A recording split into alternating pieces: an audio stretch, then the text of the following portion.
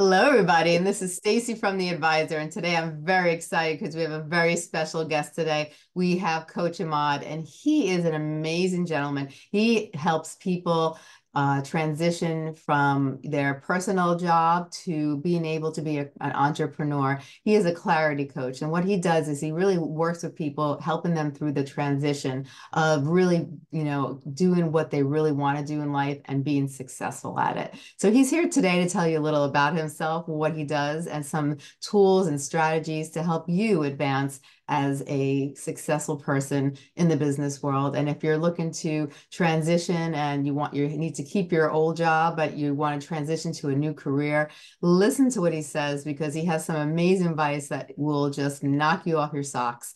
So, Emad, it's a pleasure to meet you today, and I am so excited to have you on the show. Thank you so much for being here today. A pleasure to meet you as well. And thank you for having me. Oh, you're very welcome. So tell me a little about yourself.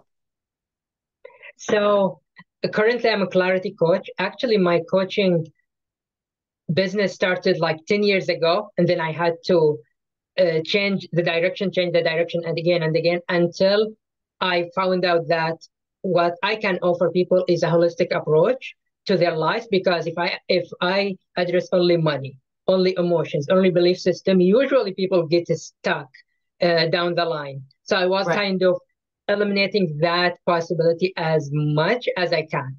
And that's where I decided, okay, I have to be clarity coach, where I clarify to people where are they standing and where are they heading before even they started.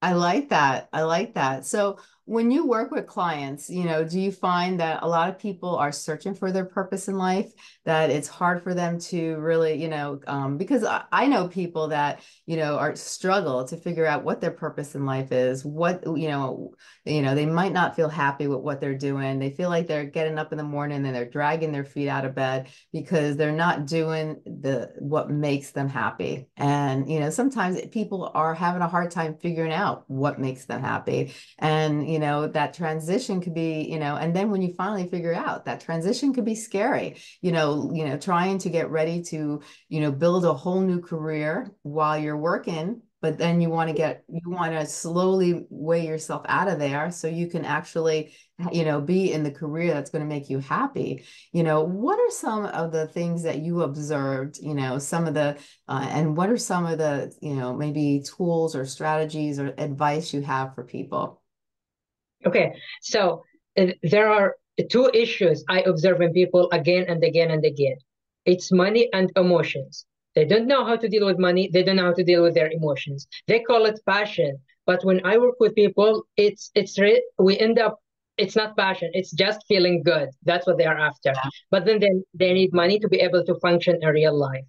So when I started to look at this subject in this way, kind of things made sense, but then they didn't. And let me tell you how. When people start to think in terms of money, they say, okay, what are we going to do? We have this job, we have this responsibility, we have families, what should we do?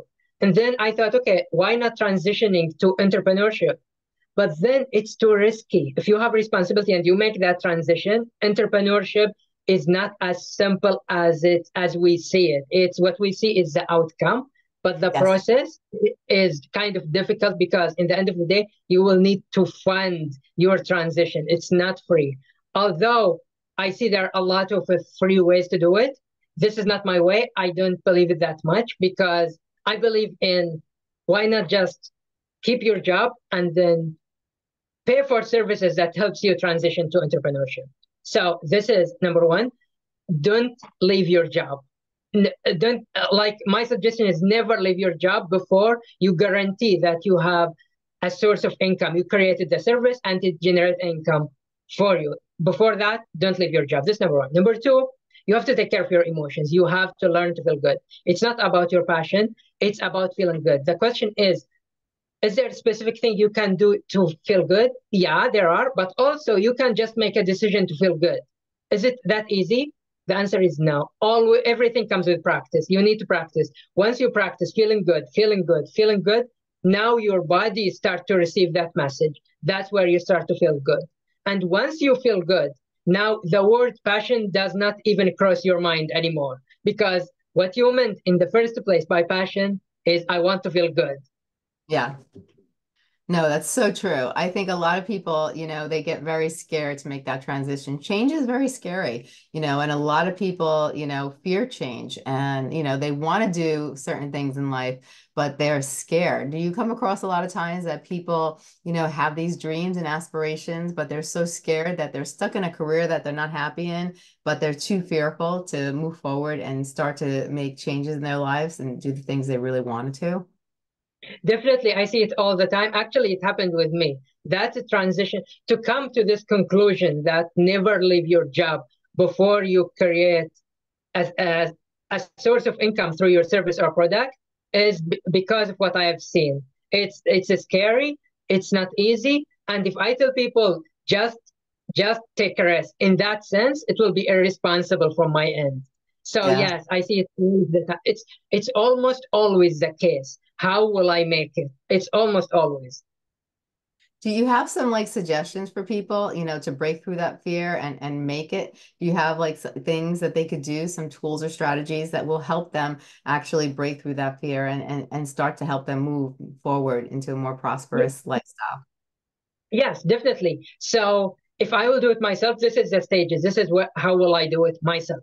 So number one, I'll say it again and again and again, never leave your job. I cannot emphasize this point, and I cannot say how important it is. Never leave your job. It doesn't matter how bad it is, because it's a continuous source of income. Even if you lose money, you still have that income coming. That's number one.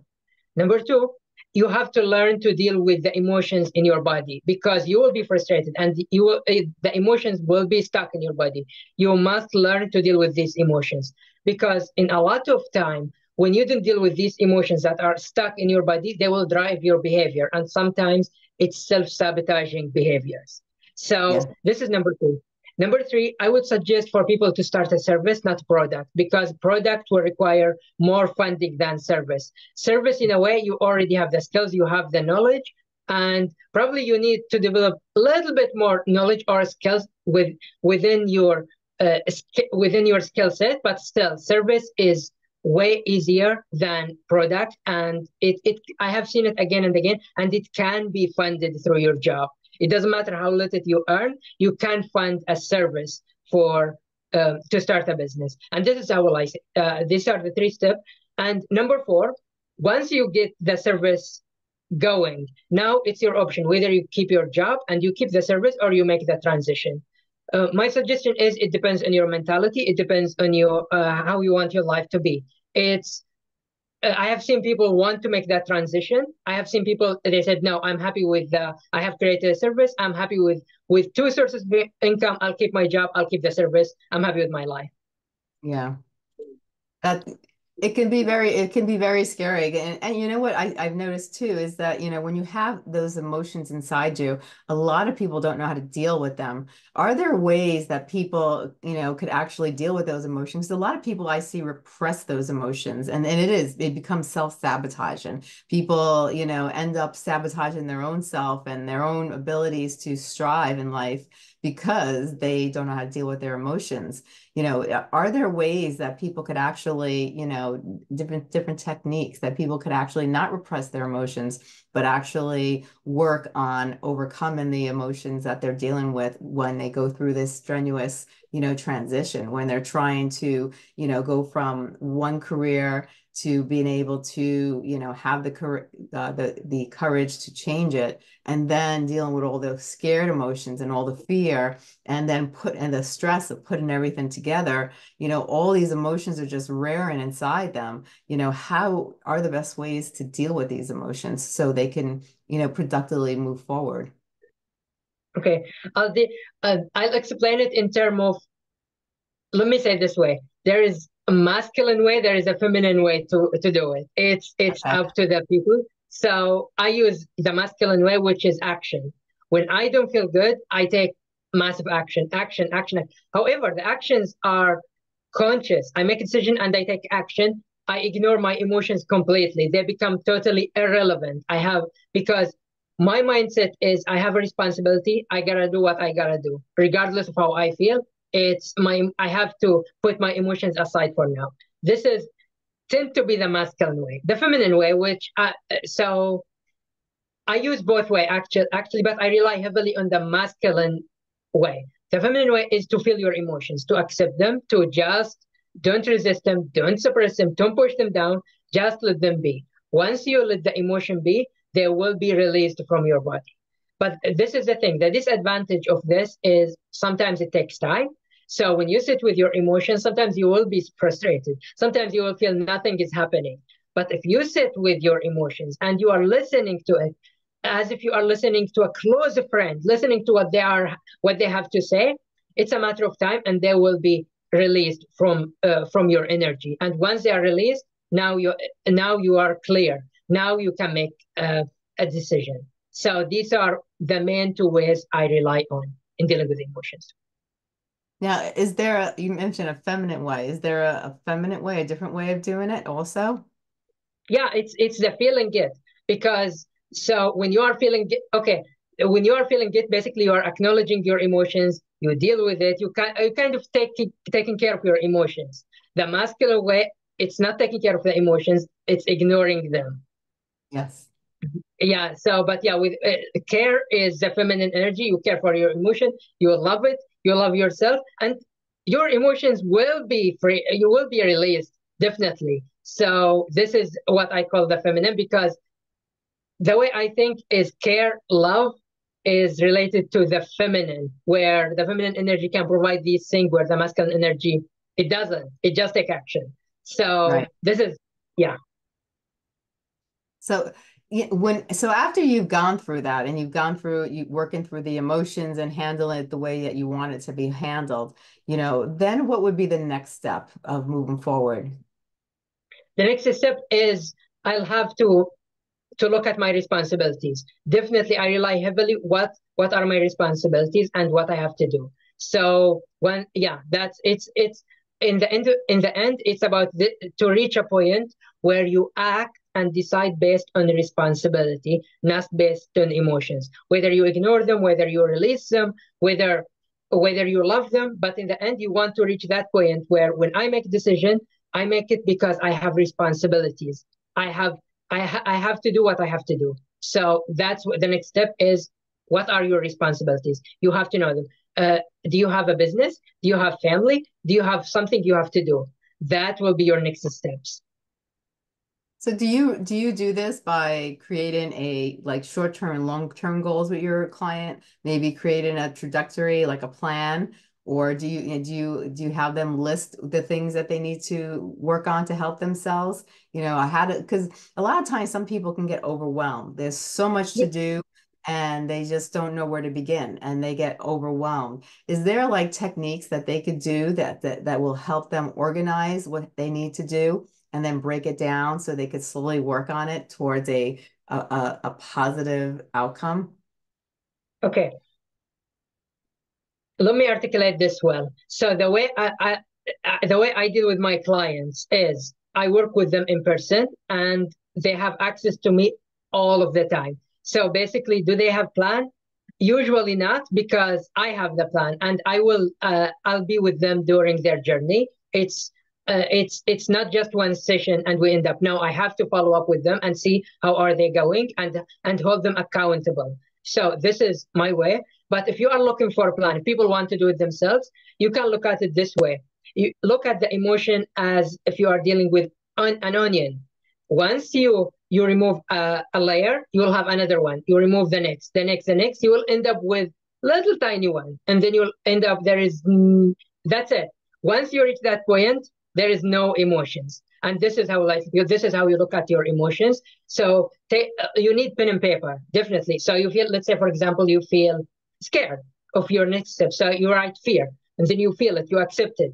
That once you release the fear, there is another emotion will show up. Sometimes it's fear, sometimes it's anger. There is another emotions, and once you release that, another emotions will come up.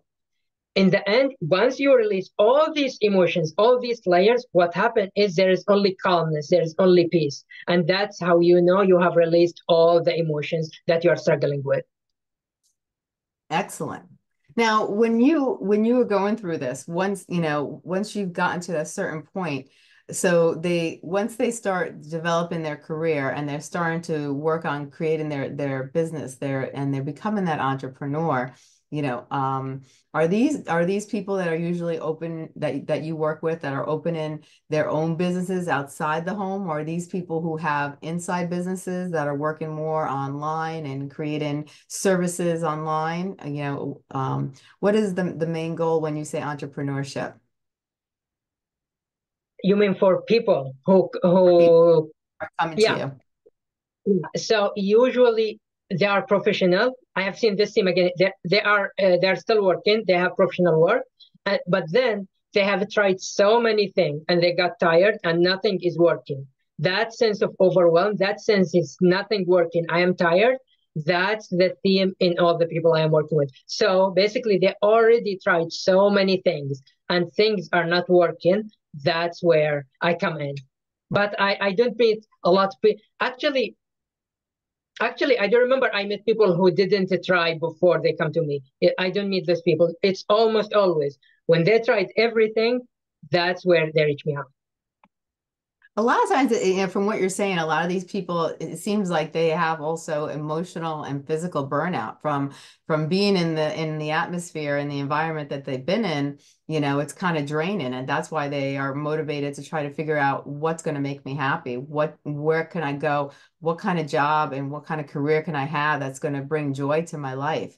And when a person is so stressed and they're emotionally and mentally stressed, what are some of the things you do to help them regain hope, regain energy, regain, themselves to a healthy state where they'll be able to actually start making these changes so they can prepare for a new life and a new future? Okay, so actually, this is one of my favorite points when I work with people. When someone contacting me that I'm overwhelmed and nothing is working, it's almost always my answer is let's have a phone call now. It's now. It's usually we will not schedule it. We have to do it right now. So we'll start the session, and then I have to understand where they are standing, and then we will not end the session until they are crystal clear about the problem. If there is emotions we will release it during the session and then we will take the next step. So basically I love to hold people's hands in their journey. It's leaving them in the hand mainly in this journey. I know how hard it is. And so I have seen so many people because like they lose their interest, they lose their energy because they are left behind. Like I worked with them once. This used to be my style where we worked one session and then we have to meet next week. But what I find is they struggle in this period where there is 7 days, there is a struggle. So I changed everything where no, if you have a problem, you have to contact me and we have to deal with it immediately. And this is how I deal with people when they are overwhelmed during their journey. Nice. So you really work one-on-one with them. Like a lot of times when they're making this transition, how long, does the average person does it take them to be able to really get to the point where they're beginning their entrepreneurship? Because it does take a long time to start a new business. Like most of the time, it could take several years before your business starts to take off. A lot of people, they have to build a foundation and after they build a foundation, they have to find clients and there's a whole process. But once, while they're doing this, how long does it take them to between having their job, gaining their courage, figuring out what they want to do, and then beginning it, with the proper coaching, how quick or how long can it take to before they really start getting their life into this transition that you try to help them, develop? It depends on where they are standing when we meet first time. So number one, I will look at it for what's their financial standing. This is very important because I rely heavily on um, using the money you are earning it to create a service is number one. Number two, how is their emotional well-being? Are they doing well emotionally? And number three, how are they doing in terms of commitment? Because I have worked with people for 2 months. Usually, it's my estimation. It's 2 months. Okay, it's to make kind of that transition. Let me say Yes. it again. Transition doesn't mean success. but you made that transition. Now everything is clear to you. The time is clear, the strategy is clear, everything. So it takes around, I'll average it with 2 months, but Yes. then what people are unaware of is the commitment that it will require once you make that transition. Once you create everything. Now, okay, now there is a stereotype where to make the transition to become entrepreneur, or that it's easy, or once you build your business, or once you build your service, and you have just to sit down and not do anything. Well, that's a stereotype, and it's completely wrong. Okay, it's that yeah, it's completely wrong, because once you create everything, there's a commitment and there are works to do. And as a matter of fact, sometimes there are way more work to do than before. So just keep this in mind. It's the transition is more work, not less. Yes. Oh, I agree completely. The transition is definitely a lot more work and takes a lot more energy and commitment. You know, if you're not willing to put all that energy and commitment into it, you really have to be resilient also, because what I've noticed also, you know, you can tell me how you feel about it, is that, you know, you're going to have a lot of successes, but you'll have a lot of failures on the road to becoming your own entrepreneur. And, you know, people have to not be so hard on themselves. You know, if they try and it doesn't work out the way they anticipated, then they should look at it as a learning experience and not look at it so much as I failed, I'm horrible, I'm terrible, and all these negative, you know, words come into their mind. But they should look at it as I'm strong, I tried something, it didn't work out as planned, I've learned from it, and now I'm going to try something else. Do you look at things like that also? Definitely, there is. Okay, let me rephrase this. Sometimes I look at it as lesson, sometimes I don't, because there are certain situations when I work with people. If I tell them this is a lesson, they will get angry. They'll say, no, this is. So I have to address the emotions first. Once we address the emotions, then we can say, yes, it's a lesson. Now, yes, we can say it's a lesson. Yeah, this is the end outcome. It's a lesson. Okay, you have to understand that these issues you have, they are lessons you have to learn. But the issue is, when are you going to acknowledge that this is a lesson? That's the issue. It's sometimes you have to address the emotions before, sometimes you have to address the belief system. You have to address something before you come to that realization, that aha moment. Wow, this is a lesson. So I learned the lesson. Now let's move to the next step. This is how will I look at it. I think that's a good analysis. And, you know, a lot of times I think people, you know, have to really understand that it's not going to be as easy as it looks. A lot of times people see on the outside, they see, you know, people have succeeded as being an entrepreneur, and it looks, you know, looks so wonderful. From, you know, they look at people who have done it for years and years and years, and, you know, they don't realize that it's going to take a while. It's going to take a lot of hard work, and it may not be exactly the way you anticipated. And I've known many people who have become entrepreneurs, and what they created in their head when they began is not where they ended up. And sometimes, you could have U-turns in your journey and you didn't even realize you're going to have it. And, you know, people end up doing different things, but, you know, it's kind of like a journey, a learning experience, you know, and I always think things are meant to be, you know, but, you know, you have to be prepared for those U-turns, and you have to be prepared that not everything is going to go exactly the way you think in your head too. What do you feel about that?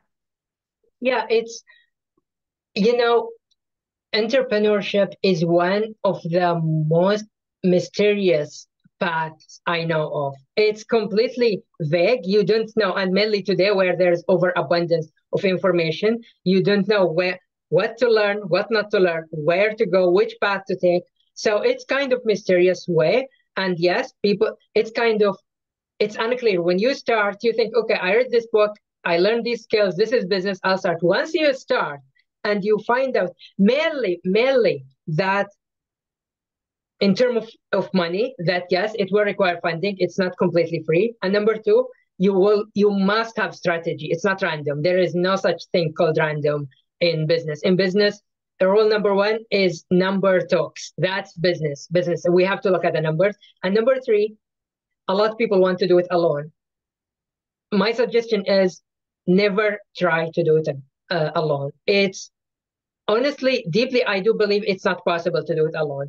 Find a way to cooperate with people, whether you hire people, you kind of have your friend although some people said, okay, don't do it with your friend, but find a way to work with people, because doing it alone is, I wouldn't say it's tough. It's basically, to me, it's preparing yourself for failure if you are doing it alone. I think you definitely need people to help you. You definitely need a team of people. You could start with one person, and that's great in the beginning, but to do it on your own is going to be very difficult for growth, I think. When from my own experience and from knowing so many entrepreneurs, when you do it yourself, there's not enough hours in the day.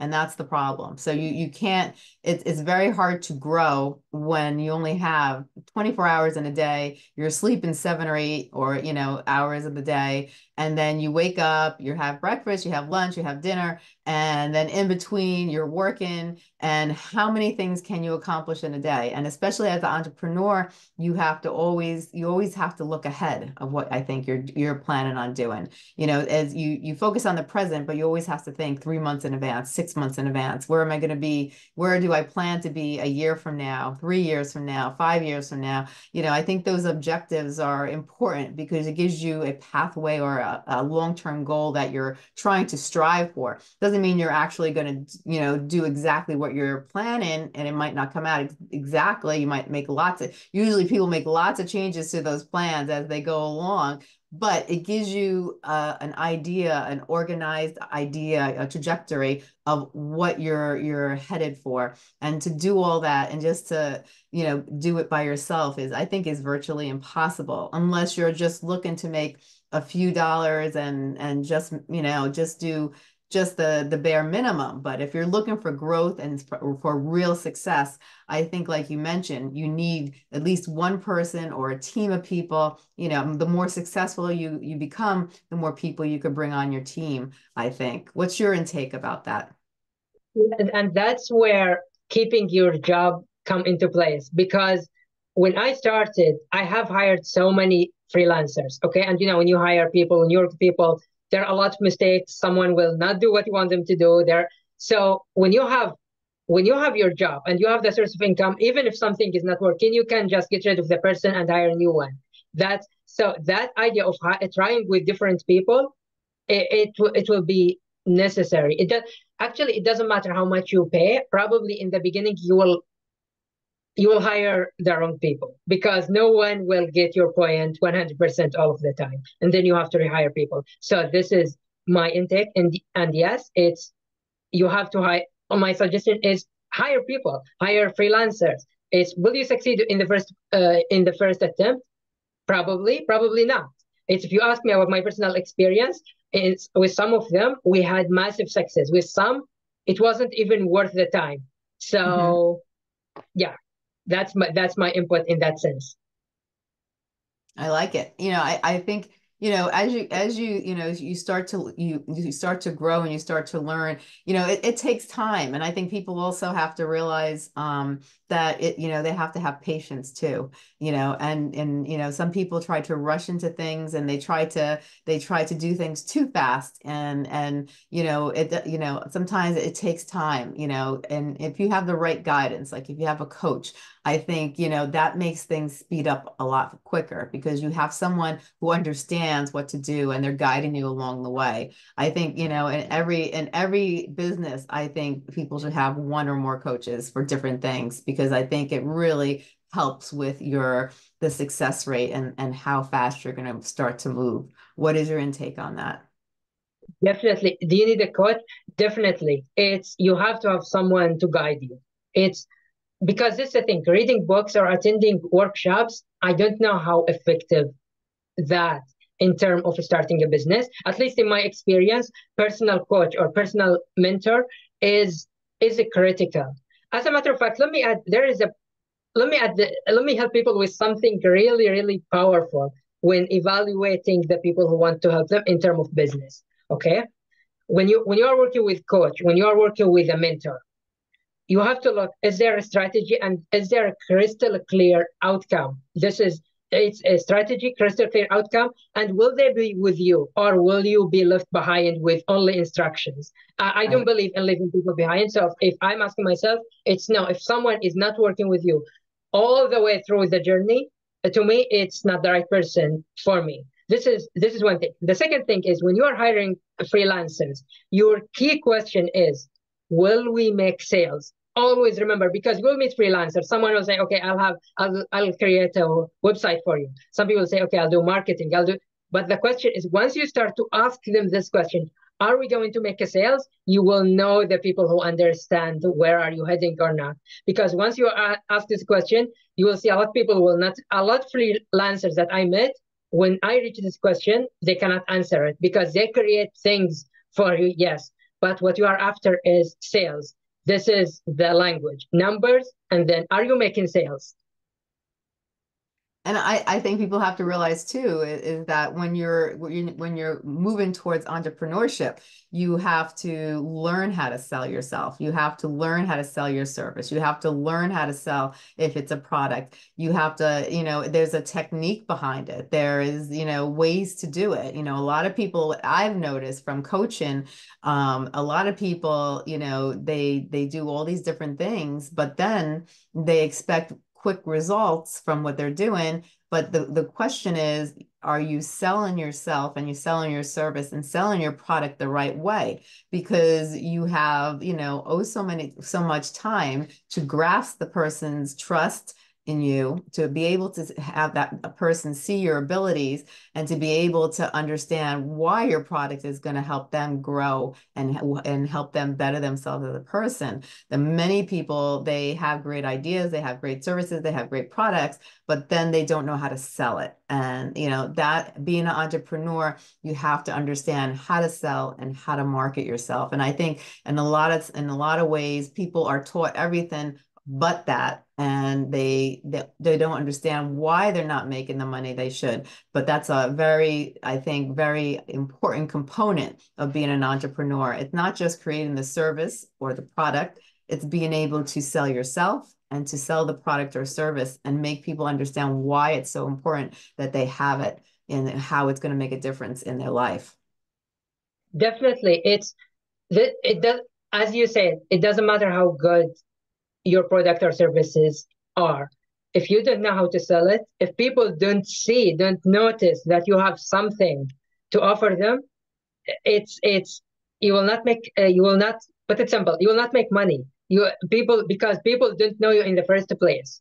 And I have seen so many great product services, but because people don't know how to sell them, they get stuck. It's like, and then they give up. And let me say something. What sales is caring. When I sell, that means I care. So if I meet someone, it's actually, I learned this from one of my clients, or from, actually, she wasn't a client. She reached me out on Facebook one day, and she reached me out, and I didn't sell her. Because at the time I didn't want to put any pressure on the person, and I didn't want to sell anything. And then 1 or 2 days later, the person sent me back, said, "Okay, why didn't you care? Why didn't you sell me your service?" I said, "You were just talking." She said, "No, I asked you about your service. You should have sold me." So she became unhappy, and then she left. I lost her. Since Yeah. then, I just changed everything. It's when I reach people, the first thing I look at, if do I care for this person? Do I have something that can help them transform their lives? If the answer is Yes. yes, then I care, and then I will sell you. Mhm. I agree. You have to work with people that you could relate to, and they have to be able to relate to you. And I think also people have to realize they can't take things personally. If you have a service or if you have, something that you're selling, as an entrepreneur, if someone does not want your service or does not want your product, you can't take it personally because it might not be the right service or product for them. They might like you, they might think you're a great entrepreneur, they might think you have a great business, but it might not be right for them. So a lot of times too, I think one of the biggest mistakes I see also is that people take things too personally, where you have to understand that not everything is for everyone, and the best thing you could do as an entrepreneur is work with people who are like-minded like you, who understand you and you understand them, and that way you could help them grow. And I think that's like a really important aspect too when you're trying to help a business person become an entrepreneur, is to understand that you can't take things personally as you're growing as an entrepreneur. What's your intake on that? Yeah, I used to say I want different people around me, but I changed my mind. Probably I want different type of team around me, but different people. No, I want people who are similar to me, similar path, similar vision, similar mission. When I have team because I need different skills, that's different. But overall, yes, I look for people who are similar to me. And some people will say, if you didn't have people who are different from you, you will not grow. No, it's actually when you have people who are similar to you, you will grow exponentially because you encourage them, they encourage you. So it's definitely, I agree 100% with this. You have to find people who are similar to you. Now, if you had to take everything we talked about today, what are some really important things that you would like to emphasize today? Okay, number one, Jim Rohn says if you want to raise your income, you have to be more valuable than your income. But let me tell you something. I have seen this again and again. There is something removed from what Jim Rohn said, which is this: you have to be more valuable to the marketplace. And the interpretation of that is sales. In the marketplace, that means sales. So you have to be more valuable in the marketplace. That means you have to learn to sell what you have to the marketplace. Dealing Yes. with people in real life is different than dealing with people in the marketplace. This is number one. Number two, the important thing again, never leave your job. I have said so many times in this interview, but again, never leave your job. And number three, if you are happy with your life and you are fulfilled with your job, with your let's say you may have another source of income or you may not, but if you are happy, if you are fulfilled, my suggestion is don't listen to people, including me, who tells you that you have to have more than what you have now. If you are fulfilled, if you are happy, don't look in this direction because it's not easy as it's presented. So I present my what I have for people who already made the decision to move forward. But if you have a fulfilling life, I will suggest you don't need that because you have what we are seeking, Right. fulfillment. But our way is through a kind of entrepreneurship or earning more money. And that's if people are interested, if they're looking for personal interaction with me, they can reach me out to my website. It's Emad Aldajani, EMADALDAJANI.com, or which is my preferred way. You can reach me to my phone through WhatsApp, which is +64 22 562 5790. I love it when people reach me through WhatsApp because this is how I communicate. And working with people to me is personal. So this is all I have to tell them. I love it. I love it. And I think what you're doing is great. And I think, you really have a lot of great ideas. And, when it comes to services, can you just like go over briefly the different services that you provide so people have a clear understanding of what you can do for them? We've talked about it throughout the conversation, but tell people the different services that you provide for them so they have a clear understanding. So mainly I have two services. One is individual session where I work with people when they are struggling with individual single issue, single problem. Usually when people get that session, it's emotional issue. And the second one, which is program, it's around 2 months. And it's kind of holistic approach where we have to work through what business is and what business is not. We have to deal with relationships, emotions. We have to deal with I have to deal with the person holistically. I have to address as much area of their life as possible in these 2 months. Why? Because this is the thing. I don't believe in addressing one problem. So I have to address money, but I have also to address your emotions, your mindset, your skills. I have to address them all because this is how change happens. Otherwise, I believe people will get stuck. And this is what I'm offering. These are my two focus programs. I love it. I love it. This has been amazing. I am so happy you came on the show, Ahmad. You have some great insight on how to really transition from, your job to becoming an entrepreneur and doing it the safe way. This way you don't lose, your job, you don't lose income, you don't get overly stressed, and you're not, you kind of like move in a glided format, which is, what you're supposed to do, and it's good, to have people like you who can guide them and give them the advice and the structure that they need in order to make the right choice choices and the right decisions so they can become a successful entrepreneur.